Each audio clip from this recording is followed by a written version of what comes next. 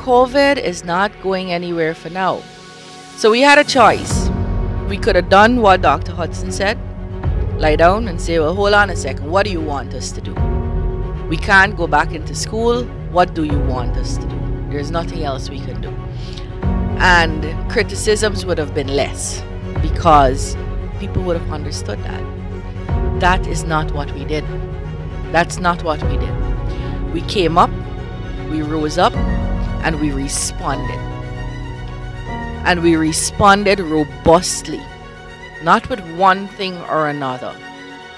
Not for boys and not girls. Not for Georgetown people, but forgetting the hinterland people. We responded across this country.